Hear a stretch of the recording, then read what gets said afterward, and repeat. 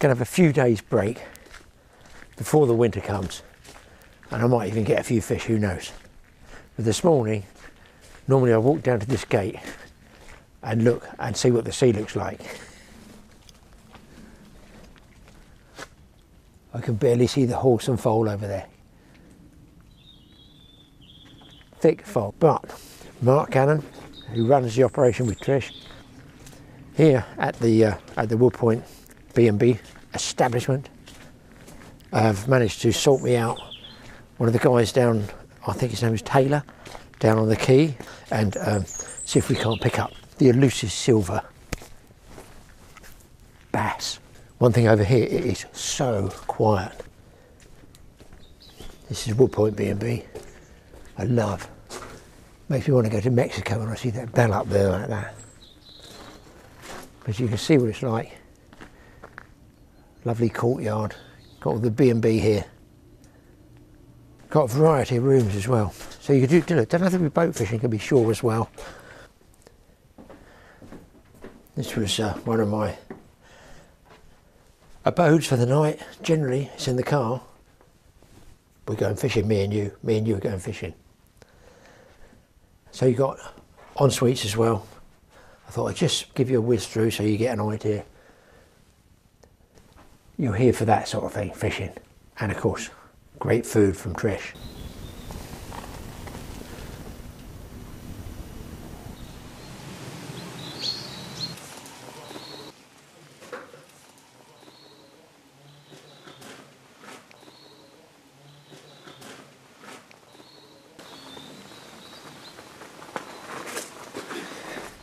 Well, I've come down the pier, I can't be waiting with all this water here. But this is Courtmac Pier. You've got Mark with his shop here. Look. Oh, well, who can that be? That's Mike with a really big common skate, quarterboard, high sea drifter. We towed it all the way over here. Had a great trip. And of course, there in Mark's shop, you can get your tackle and stuff like that. You got a boat slip, a launch down there as well. Got to watch a weed and something. Here's the actual Courtmacsherry pier. Mark's down there putting a pump on there. That's Sean on there with him. Normally low tide I don't fish here. The tide's dropping away.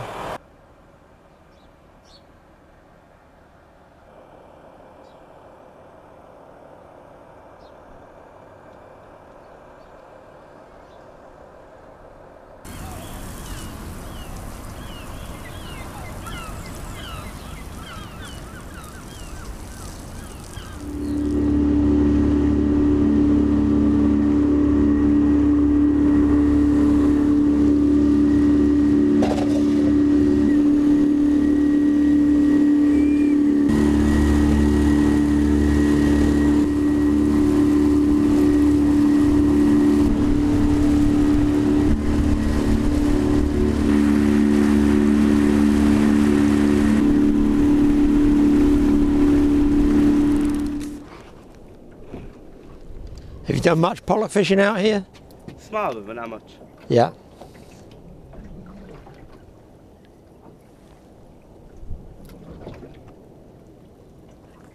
I wonder if this coloured water actually pushes them out, you know, the pollock, or whether they stay here or what, who knows. Definitely the most coloured I've seen it.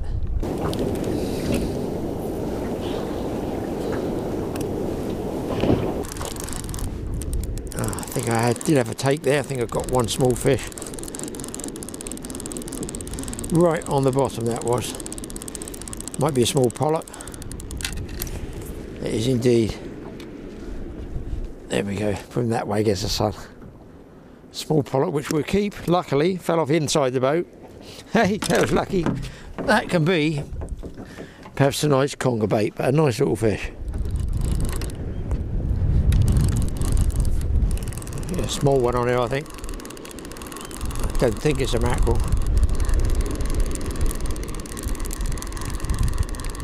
Oh, nothing. It's come off. Come off. Oh, that probably a bloody great piece of weed. Don't feel any kicks at all, so I guess it's a lump of weed.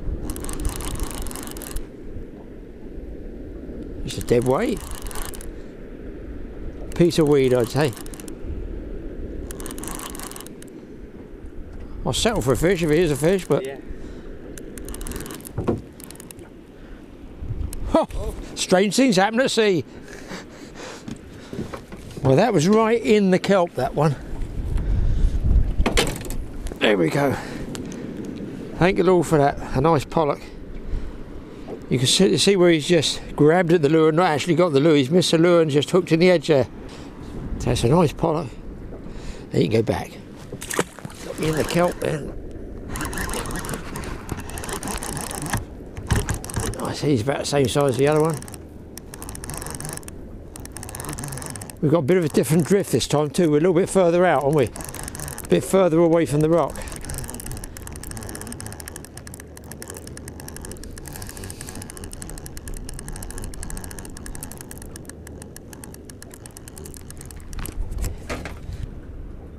This time he's got the feather there.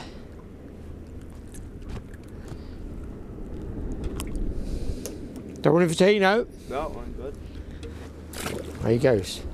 Well, we just tried trolling with a sidewinder lure. I don't think the boat was in gear, what, 10 seconds was it? Yeah. And this is definitely a better size fish. 100%. And that's still quite close to the reef, aren't we? Yeah. This is a good fish. I was lucky to get him out of the kelp though.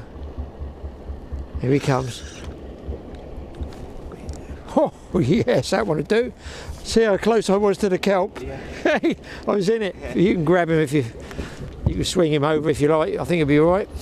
If he comes off, he comes off. No sweat. I've got a net, but good man.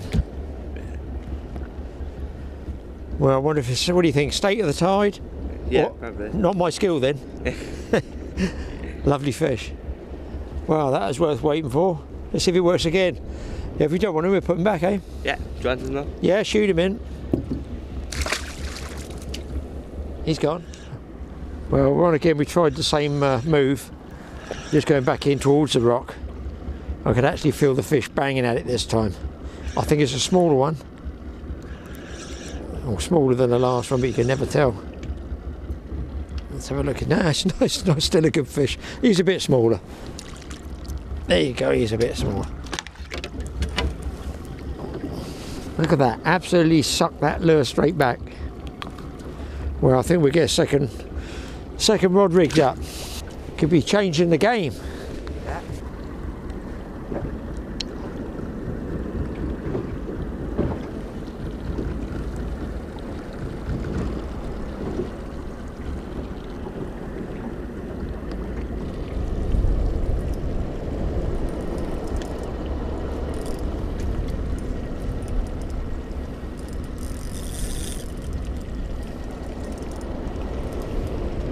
Secret method, Taylor, don't tell anybody.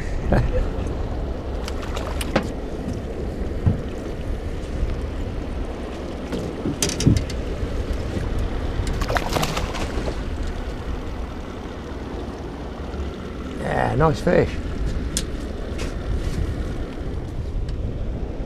Good man. Throw him back? Yeah, put him back if you don't want him.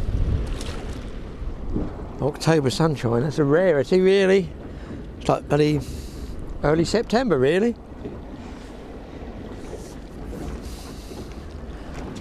I'm going to go a bit deeper.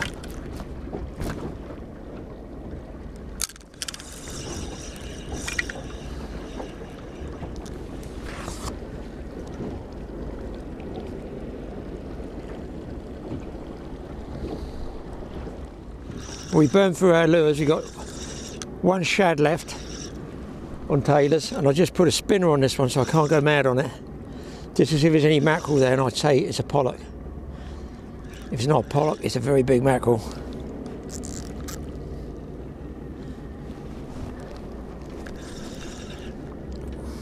Got to be another pollock. Here he comes. He must have, yeah, he's got it. So the method you can see is with the boom, the lead, and trolling, even with the spinner. There, I'll turn him around for you. I don't want to get all over the camera lens. There you go. Nice fish. If I can get the hook out, even better.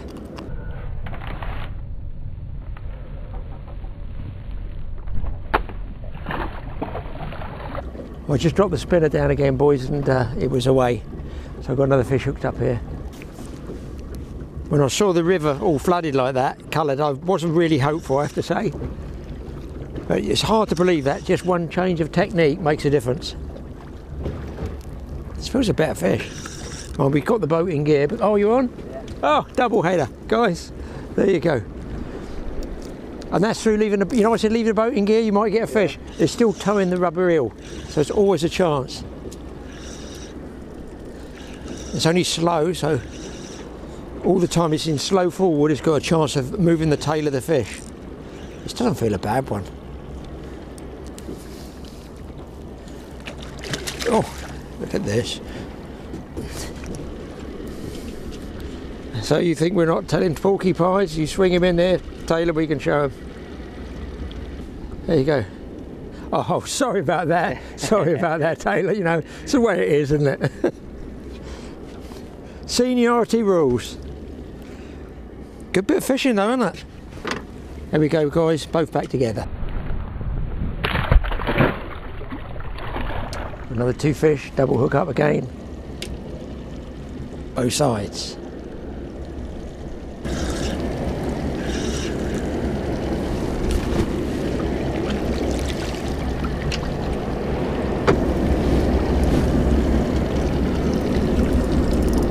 It's a bigger one, isn't it? Yeah. Oh yeah, it's a better fish, isn't it? Yeah.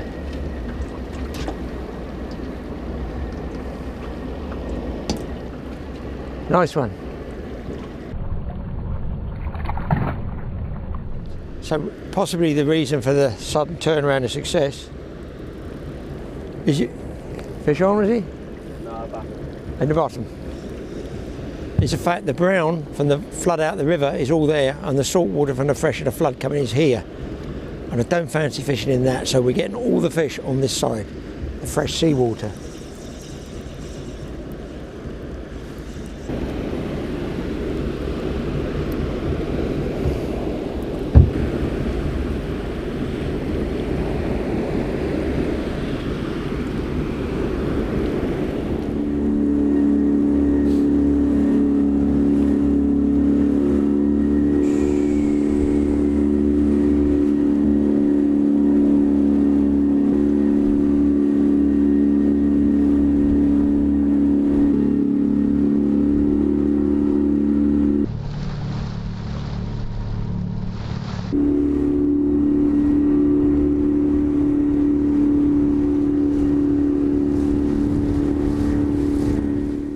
Well, for the first day's fishing out there, I'll tell you what, that wasn't a bad old session really, was it? Beats the heck out of sitting waiting for three or four pin whiting off a South Coast beach. I know, well worth the travel. Anyway, what you guys, sorry? The gap? Oh, the gap here. Oh, the gap down there, where that giant big marlin rod and reel was. Yeah, they're missing, aren't they? Makes you wonder what I was doing with them, doesn't it? Better keep watching for future films. You never know what's going to come up. Anyway, what you guys wanted some information on how to catch fish like that. Now, some of you are going to go, oh, I know all about that. Oh, yeah, it's a French boom, running rig, blah, blah, blah. Same old thing we use for... But no, it is the same. It's the different technique that made the success there. Okay, so I'm going to make a rig up and show you what they're like in close-up, and hopefully you'll get the gist of how I caught those fish. Now, there's two lures that I use for that. I'm calling it deep trolling. That is the regular sand eel, red gill, but they do a weighted and an unweighted version, and a sidewinder lure, which is weighted for casting or for general sea fishing. I'll show you what they look like. Okay, first one up is a sidewinder. As you can see, they're different colours, different sizes. The one with the blue head there, just up the top there, actually has the weight in the top of the head. They're all weighted internally, and at the bottom is a red gill with a weight inside that you won't actually see until you pick it up. Trust me, the weight is in there, and generally the hook comes out the opposite direction on an unweighted one to a weighted one. Over here on the right we have the standard red gill imitation sand eel. Different sizes as well. Don't be frightened of using the small sizes there for sure. They also, you know, can be different colours. You can see black. One of my favourites is black. Absolutely no question of that. Additional tackle you need are some plastic beads, a couple of swivels that I'm going to use different sizes, and just for showing the film, 2 different size weights and a sharpening stone and some fishing line which I carefully place upside down so nobody can accuse me of flogging fishing line and ramming tackle. Plastic booms you can use, or wire ones which I make up myself sometimes to amuse myself during the long winter evenings. Now let's have a go at making these up. Those have got just standard snap swivel on them, and I'll show you what I'm talking about. Okay, made a couple of booms up for you. Just the standard stuff, but it's more about the technique than anything else and which lure you're using. So let's see how close I can get. You can see the boom there. You can use those metal booms, wire booms, French booms, whatever type of boom you want. It's so that when you drop down, this is my reel line, there my finger is, here's my fishing rod, goes down to the seabed, hits the seabed, away you start fishing. That's crooked for a start, Graham, God. What happens is, you'd normally fish like this with a, say, 6, 8, 10 or 12 foot leader, way back here. I've made it 2 feet long just for the purpose of getting it in the camera. There's my regular lure. If you're out on a boat drifting in deep water, you drop it down to the bottom, it hits the seabed, reeling gear, 2 or 3 fast turns to get the lead out of any snags, and then nice constant steady winds. Fine, that's okay. So the particular spot I was fishing that day is shallow. So you drop down, you have a very short space, right? How can I describe it? Let's say from the ceiling to here is 40 feet, 30 feet, whatever. That's imagine. Use your imagination. You want to be in the fish, down near the kelp, near the weed, near the snags, rocks. I'm going to say the bottom quarter or third of the water is where those pollock will be feeding. So if you're in deep water, you've got bigger structure, you've got more space to wind and retrieve vertically. When you're in shallow water, you don't have that option, do you? If you go up too high, you've got the lures in the boat. So you're continually working up and down in short areas, I'm going to say, just off there. So what I do is what I call deep trolling. It's exactly the same principle. There's the boom, the lead, the clip. Okay, my trace would be, say, 20 pounds. In this case, would be standard. A line comes 6 feet long, minimum, I would say. I don't use a long trace for this shallow inshore water fishing. Fish aren't that particularly spooky. You know, some people say, oh, I want a 20-foot trace. No, I don't bother with that. Generally, a span. Peel the line off. Good span like that. You'll find that's about 6 meters, 6 feet in real good old English language, or 2 meters and all that foreign stuff. So there you go. That's how the rig works. You drop it down and the boom stops your reel line from tangling with your trace. You drop it down like that. That's why you have a boom at least, say, 6, 8 inches long. Fine, okay, you think, well, what are you doing then, Graham? I'm putting the boat, I used to do this a lot in pike fishing called float trolling. I used to put the boat in gear, just get it going along like this, and I drag baits deeper. So what I do is I drop down to the seabed, wham, wham, wham, wham, wham, 4 or 5 turns up, which will bring me over the kelp and the snags, right? But then I just close the reel off, hold it, put it in a rod holder, make sure you've got a strike drag on it, and the boat's action is going to pull this along, and it's going to be like this, just swimming. Now the benefit of this is I am constantly in that kill zone. I'm constantly in it. because I've dropped down, hit the seabed, the kelp comes up, say 5 feet off the bottom, I fish 6, 7, 8 feet, and that's where those bigger pollock are going to be. So I'm covering a lot more ground in the kill zone by doing, I'm calling it this, lateral deep water trolling. Or deep trolling, because it's shallow water, you said that, Graham. You got the gist of it anyway, guys. So drop it down, wind it. But here's the problem. You would normally, with a red gill, drop down, hit the seabed, 2 or 3 fast turns to get your lead out the snag.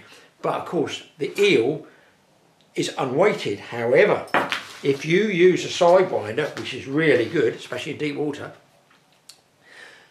2 principles apply. Not only do you hit the lead here, it goes on the seabed, you wind up 5 turns. Well, that's great. But look, this is weighted. Clonk. You're just going to drag it straight to the seabed. So with these, you actually have to wind it a little bit higher to allow for the weight of here, the sidewinder, to sink down, if that makes sense. The other thing, if you're drifting with, let's say, argument's sake, like a 2 ounce lead, this isn't 2 ounces, I'm using this for the camera, a nice light lead up and down, as soon as you put the boat in gear, it's going to sweep it up too high. So if you do this lateral trolling, I love the sound of that, go for a slightly bigger lead to allow for the line not to come up so high. Hopefully that makes sense to you. And a tip for beginners is if you use small swivels, they might jam in the end here, just on the end. Here comes Mikey's coming in, he's going to see my secret method now. I've got what I would call a standard swivel there. Here he goes, he's going to copy my techniques, watch this, he's going to read all about this. You want to put a bead because that and the knot can jam inside the boom there. Okay, so all you've got to do, pull it out. You do this when you rig up, obviously. Wonder if you go and make me another cup of tea. No comment. Get yourself a plastic bead. If you just put this on, bear with me while I tie the knot. Only take 4 or 5 days with my eyes. It's a very, very deadly technique, just honestly. Because what you're doing, you're in that kill zone for so long, you're basically deep water trolling. So, same principle, but you can see if you're using small swivels and a big entrance port there to the boom, you don't want the swivel jamming or the knot jamming in the end in there. Just put a bead on and that stops the boom jamming onto the swivel. Hopefully you can see that. And again, that doesn't really, you know, occur too much if you have fixed wire booms, because the end of the wire boom, I can't show you now. They won't believe it. Look, the fixed wire booms I make out of coat hanger wire, standard French boom, I just tie onto there and that will come up against the swivel so you're safe. But when you have tubey type booms like this, you need to put that stop on there. Finally, it's always a finally. So the main thing, the main point is with that lateral trolling is hit the deck, wind up 6 feet, 8 feet with a red gill. Maybe wind up the length of the trace a bit more, 10 feet maybe, with a sidewinder, because a sidewinder is still going to sink down being weighted, and you want it coming across the top of that wee bed.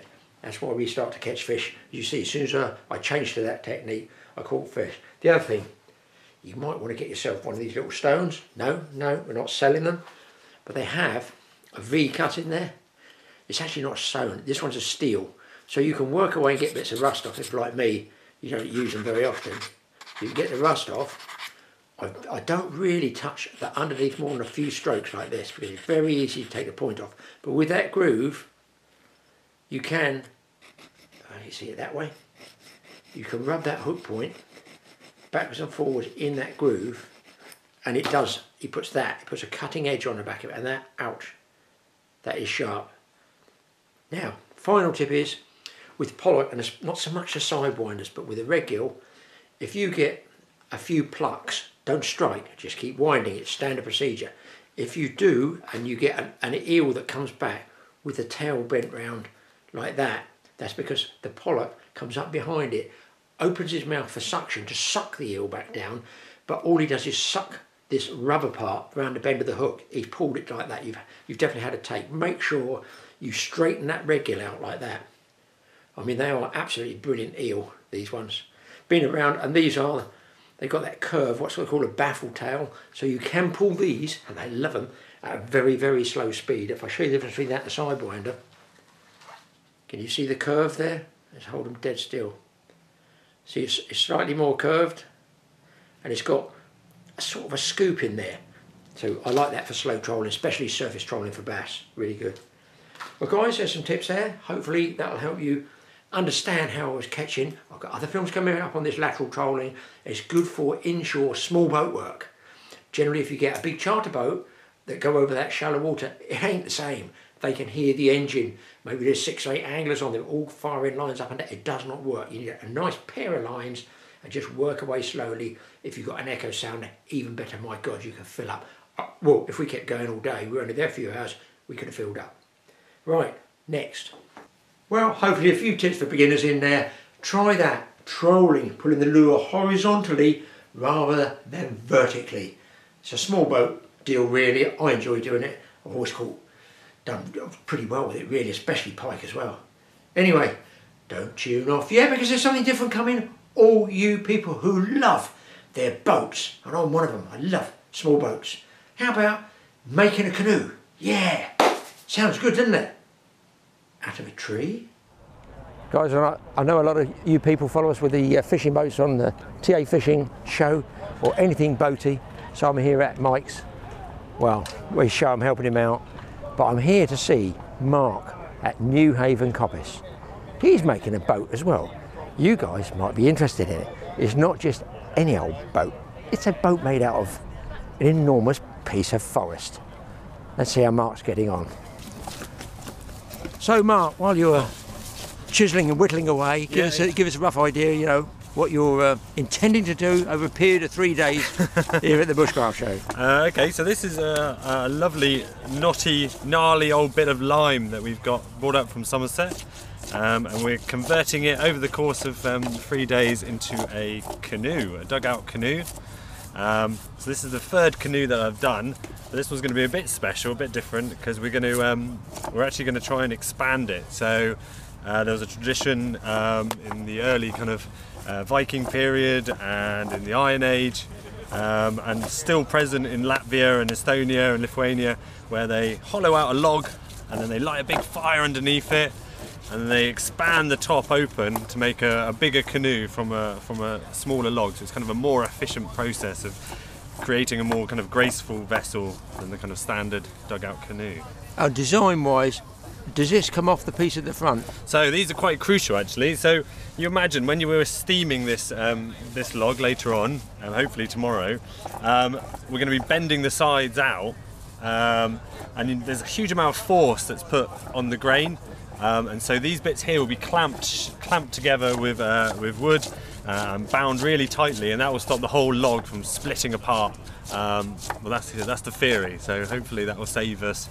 I'm doing all this work and then ruining it at the last minute. Well, I did get shots of you. Yes, you're doing plenty of axe work to get the start of the shape. So your main one is to get the basic shape of what type of axes, you know, the names of the axes, you know, so people know what you start with. Yeah. Well, most of the work has been done with just a normal kind of double beveled axe, and there's a few over there. There's a Kent pattern that I've been using quite a lot, 3.5 pound Kent axe.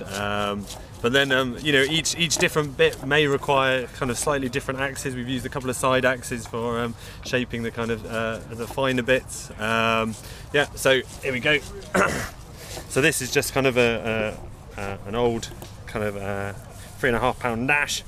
It's got a Kent pattern. It's kind of very characteristic, and this is really lovely for swinging all day long. It's not too heavy, but it's got enough weight behind it that you can really chunk out the kind of waste wood. What weight would that be, the head? 3.5 pounds. 3.5 pounds, yeah. So for some people it feels quite heavy, but really when you're swinging it down, you want that weight to kind of give it a bit of power. So that's a lovely tool for working the wood. And then this is my little side axe.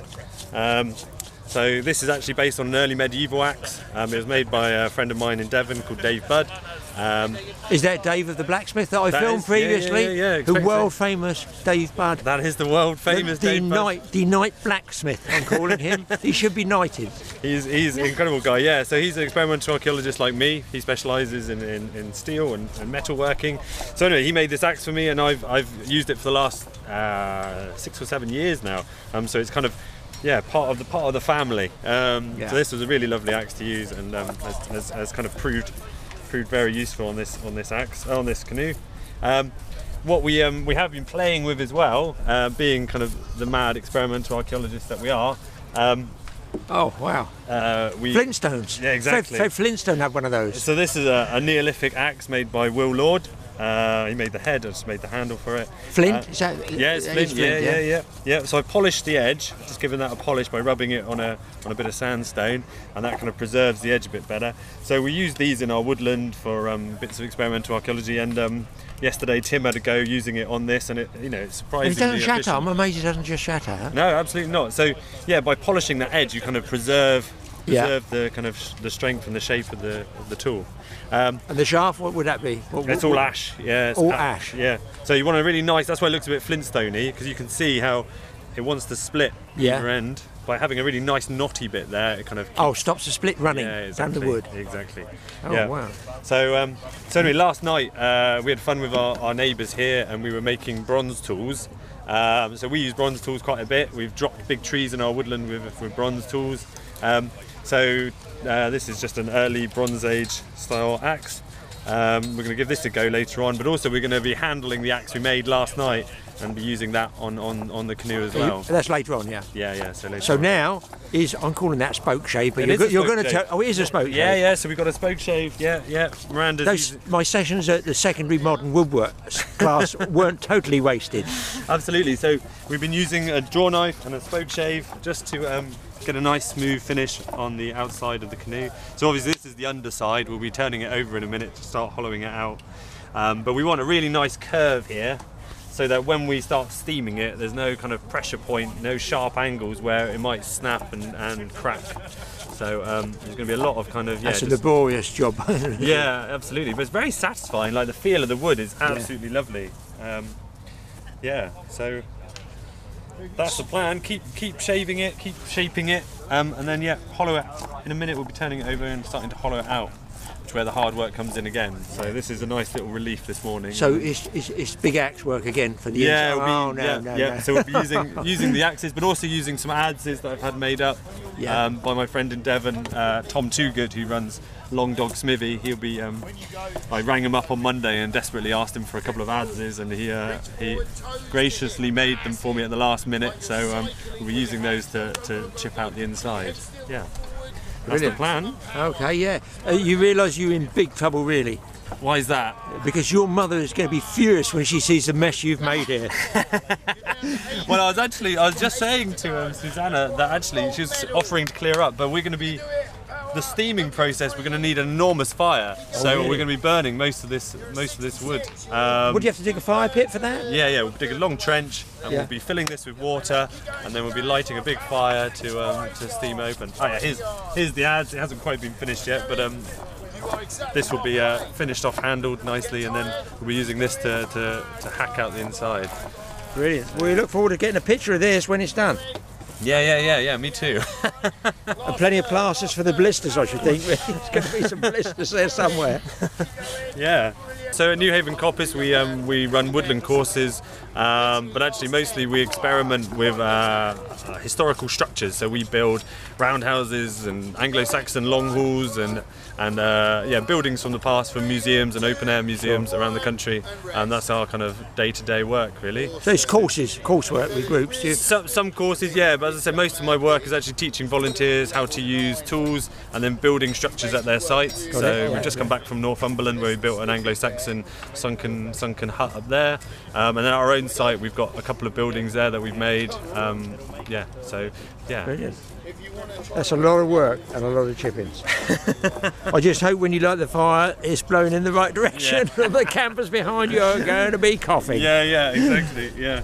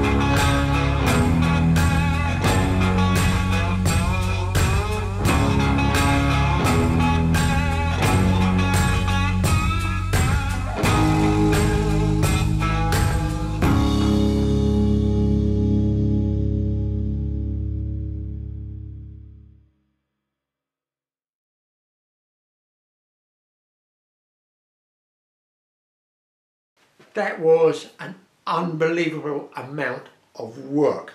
Chopping, hacking, chewing away. I actually came back a day earlier from that show, so I didn't actually get to see the finished canoe, but you can see they smoothed it all off and they were going to turn it upside down, I think burn it out and steam it or whatever. Interesting stuff there. I find all that stuff, that old stuff interesting, the axes and saws and stuff, and it's traditional. Once that information has gone, it's gone. Thanks for watching us this week. Don't forget, subscribe buttons, like buttons, hit that old like button. TA Fishing, TA Outdoors, and we'll see you in the next episode.